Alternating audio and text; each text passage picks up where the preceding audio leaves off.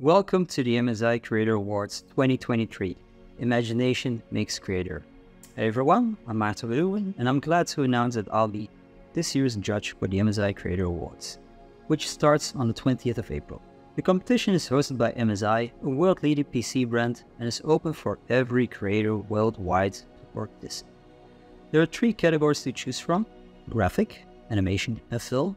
The winners of each category will be rewarded with amazing prizes. I'll be the judge for animation, and this year's topic is Imagination Makes Creator. I'll share my artwork with you based on this theme as an inspiration for you to create yours. To me, this is a very open idea. I reimagined an old piece that I created years ago, and I wanted to show the evolution of my workflow and idea. As creators, we always look back to our past to create our futures. And this is the idea that I wanted to show in my image. Bringing the SPACE Ape back to its original habitat, the jungle. There's nothing that stops you from creating your own imagination. I hope this triggers some ideas, and I can't wait to see them. You can find the link to the official website and all the information that you need below in the description box. Good luck, and here's the breakdown of my image. Okay, great. So I'm going to show everything to you in 3 chapters. This is the first one, sculpting stage in ZBrush.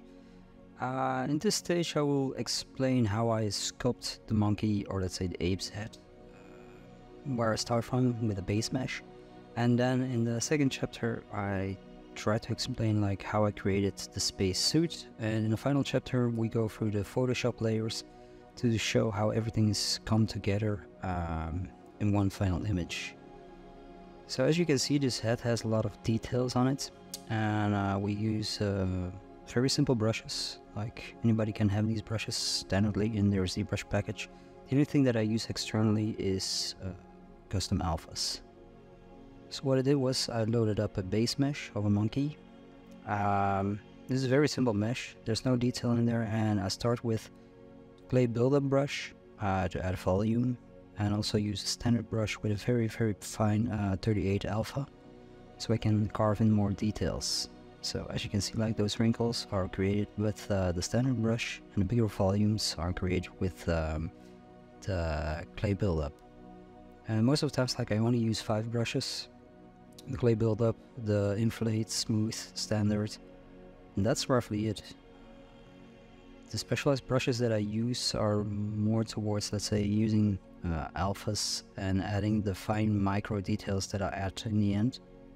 So as you can see, like, I'm just spinning my head around here, and just using the clay buildup and switch it out with standard brush to add all those creases and edges. It's a very simple process. The only thing that I would suggest is, like, if you do something like this and you sculpt for the first time, make sure that you have enough reference. Like, I've sculpted so many apes or monkeys in the past, like, for me it's dialed by numbers, you know. I still use a lot of images, but I never import images. Like, I have a dual screen setup at home, and what I do is, like, on one screen I load up the images as a reference, and then, like, with figure drawing I use the one as reference, and then I sculpt the details on my other screen. So it's a very simple thing, and it's a great way to study also, you know, like, instead of redrawing real images that you bring into the software, like using your eyes to make sure that you are able to capture what you see on another screen.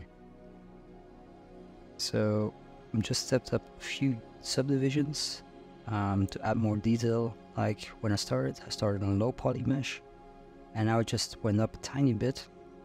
And the thing is, like, you step up every subdivision until you feel that you can't add any more detail, and then you refine everything. So it's the same thing with this monkey, let's say the ape's head. Like, I cram in all the details that I can at a certain level, and once I have the feeling that I can't add any more detail, then I go up one subdivision. So now, even with the wrinkles, like in first in the blocking out stage, like, I did big wrinkles, but once I have the feeling that I can't add any more details to that certain subdivision, then I subdivide everything, and then I add more wrinkles to it. And it's a very process, you know, like I switch out those three brushes in this case, like the inflate, standard, and the clay buildup, just for my volumes. And if I have to make bigger adjustments to certain shapes, like I might use, let's say, a move brush or a move topology brush, depending on how high the subdivision is. And that's generally it, you know, just blocking in the big shapes and refining them, tweaking them, getting them better. And then in the next stage, as you can see, like I will use alphas. Those are black and white images to, let's say, stencil the details in there. So those images, they're based out of black and whites, and the thing is that the whites will be indented or added as volumes, and depending on the complexity of those images, you can add more detail. So like I'm polishing it up, adding more volume to it, and this whole process is, let's say, sped up 4 times. Like normally, like this, I think the sculpt took me 2.5 hours or something to complete, to tweak, to refine. And eventually, like once I'm happy with the general bigger shapes, like the stuff that I'm doing now, then I start refining and adding fine details. So now I'm like going up another step, and I'm just using the standards and start dialing in the brush size. I start adding smaller and smaller creases over the whole monkey, like going back and forth and refining and retweaking the details. And like I do this for all the wrinkles, you know, 90% of the wrinkles that I add to any sculpture, like I sculpt them by hand. And then when I want to add like micro detailing, like the pores and the real small stuff, then I use the alphas. So now also like around the eyes, I use a standard brush with a fine edge, and I also use, let's say, the inflate brush to add little volumes in between those wrinkles, and to add those little volumes that make those details pop. And eventually, like when I add all the details on the whole thing and I work on a piece with subdivisions, I might use a plugin. It's called M-Detail, and the great thing about that plugin is that it will amplify all the details that I've sculpted, and then it makes everything like pop twice as hard than actually the work that I put into it. That's something that you will see in a later stage. It will be very clear when you see it happen. So the same thing here, like using the move brush, trying to figure out all the proportions a tiny bit better, cleaning up the brows, using a finer tip to add those nice creases, those extra little wrinkles into it. And now I'm just switching out to the displacement brush, and I'm stenciling in all the pores. As you can see, like it goes very fast when you work like this. And what I first do is like I use a general alpha to add details everywhere, and then I start refining and retweaking everything so everything doesn't feel, let's say, generated from the same alpha. So then I go like back and forth and switch out between big alphas, small alphas, and sometimes also like jump in between subdivisions, because I want to have some, let's say, subsurfacing dents that are happening that makes the whole thing come to life. So,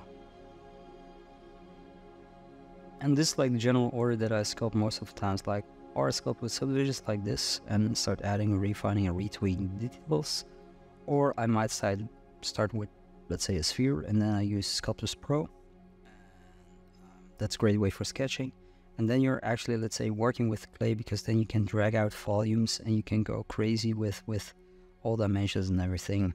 And also, like, as you can see, like I also shut down the symmetry in this stage completely, because I want to keep it more natural. And when you look at, let's say, faces or whatever, like symmetry is always broken somewhere in the face, especially with the detailing.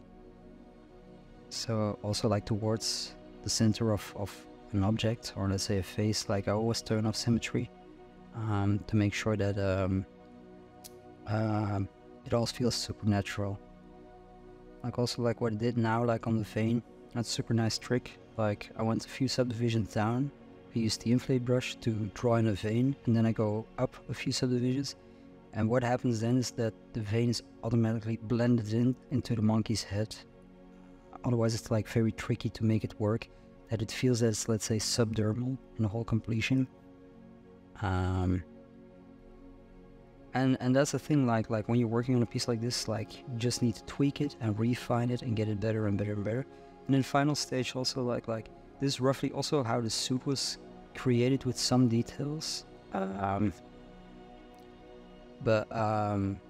Yeah, I mean, that's my personal, let's say, workflow, like going over the object, turning it around, using a lot of different alphas, and start refining and getting everything nice and tight in the whole thing, you know. Like this is roughly all the detail that the monkey's head has. As you can see, like this is a turntable, and there you can see, let's say, the completed thing, where I added all the details, all the small veins and everything. And this will be enough, you know, for the rendering. For some productions, like, you might need to go higher up in res, but this will work perfectly for where we're going at, because it's like only a small section of the whole figure that we're creating. And now in the next stage, like, you also see like a little comp that I made, and kind of gives a preview to decide where the proportions will be. And then in the next stage, like, I will create the actual suit. Like, this is purely a guide for me to see where we're going with all the details. And also, like, I threw it in KeyShot, threw some textures on it quickly, just to see how it would work, also in a glass bubble. And everything looked fine for me, so then we can go on to the next stage, and that will be the spacesuit. So now we're going to, let's say, the spacesuit chapter, and what you will see is like several steps that I took to design the whole thing, and to, let's say, use as a guide. So this was the first block out that I did on the whole piece. So I decided, okay, I want to have some shoulder pads on it, I want to have a air tank on his chest, and then I threw it in KeyShot, just to see how it would work in the light, you know, how his head would work in the volume of the dome that I would be adding later on. And it's like sketching, you know, like I start refining and tweaking everything, and I make certain decisions like how certain things would work in the design or not, because I'm actually designing everything in 3D from the beginning. So nothing's, let's say, generated as 2D image, so I'm constantly, let's say, testing it backward and forwards to the whole process. So what I did then was I took my base mesh into Marvelous Designer, and I kind of designed the suit, the fabric, and it's a simulation program, so the whole fabric was simulated around the body, and then I took this info back into ZBrush, and I started adding more detail. So I started retweaking those shoulder pads, also on the shoulder, like I added a little flask, and I start playing with colors to see like where we're going in the design. And then it's like, okay, once I'm happy with the whole design of everything, then I start retweaking it and refining it and adding more details. And that's the thing, like, it's the same thing like when we were sculpting the ZBrush. Like, I'm still sculpting in ZBrush, but I'm going back and forth to see where I'm going to the final product. So I'm doing all these little tests in between, see if the suits is working, what needs to be replaced visually for me, and then I start refining and adding more details. So now I'm adding lights in color to see like, would it be interesting if there would be, let's say, lights into the glass dome. Also when I add shoes and gloves, how they would interact with everything. Also the colors to check what would work and what wouldn't work visually for me. And like, we're slowly going towards the end with this, but it's a fun way, you know, like I'm processing all this information. And at a certain spot, like I say, okay, all the base shapes are good for me, and then I start adding details layer on layer on layer, putting in rivets, putting in extra straps, bolts, little niches, everything, small edges that could be damaged. And this, let's say, what would be the final stage on the whole suit. So as you can see, like, I added way more detail on this piece, and also like, in the rendering I tested out like how it would work, like the arm pad with little dials on it, also the wrists, like with certain material, like how it would reflect, and like once I'm happy, like I also make another turntable in ZBrush, purely grayscale, to figure out like if all the details are still working in there. So as you can see, like, we added a ton of detail in the whole helmets, and all the rivets and everything, and see how the lights work. And I also do different tests with backgrounds, like how it would look into a space environment or a cave or whatever, because like I'm still developing this whole thing. And this is like when we post the whole thing up. So it's very simple, like I posted it up in ZBrush, and then like the concept was coming together, and the idea was that this ape is holding up, let's say, a guide beacon that shows him the way to his past, and he uses, of course, like the MSI dragon hologram for this. And also like they're all little tiny MSI branding things happening in there. As you can see, like this is the stage where I'm super happy at, and I'm also ready to send it to the final render image to get everything done and throw it into Photoshop and do the paint over and everything. So this was also a final test to see how the lights would interact from the hologram on the suit, and figure out like, okay, maybe I need to tweak something, maybe I need to make the sunlights brighter or not. And this also kind of defined like where I was going with the background, because at first I was thinking about an alien planet, but then like this kind of threw me towards the jungle environment, and then the whole thing came together visually for me, because it's like looking at the hologram. It could be like a skull of a monkey hologram looking for his ancestors, or he might look for something else, and then the hologram could switch out with the MSI logo and back and forth. So as you can see, like there's a lot of small things happening in there, and I'm just seeing how the light reacts on his shoulders, on his arms, and like I first was also thinking like putting him in a cave environment or some alien environment, but it wasn't working for me. So then I like say put the whole thing together and threw it into the jungle environment, and then it made the whole thing click visually. So here you also see like the build up, like where we came from in the different steps towards the final pose. So I knew the textures would work, the lighting would work, and then I just put it into a jungle environment. And what we first see is, let's say, a raw render, how I got it out of KeyShot. So this is the raw render, and as you can see, like it builds up layer by layer. Like I first added little scratches on it in Photoshop with a different rendering layer. Then I added the butterfly. I also added more environmental things like little lens flares that make it come to life. And then I like smoke, more color. Also added plants in front of the figure to integrate it way more into the jungle. Just to make it all come to life, you know, to create his world that he's sitting in. So also added little tweaks of lens flares and sparkles. And what I finally did was, let's say, a big color correction, which you just saw, like it shifted the whole color thing. And I also did a lens correction. And then we're practically done with the whole image, you know, like it's a build-up of roughly 20 layers or something. And the great thing in working in 3D is like you can show multiple angles from the same object, so that's always fun to play with. And this one last view of the master image. I hope this inspires you. As you can see, like it was a fast breakdown, but you kind of have an idea where I came from the beginning until the end.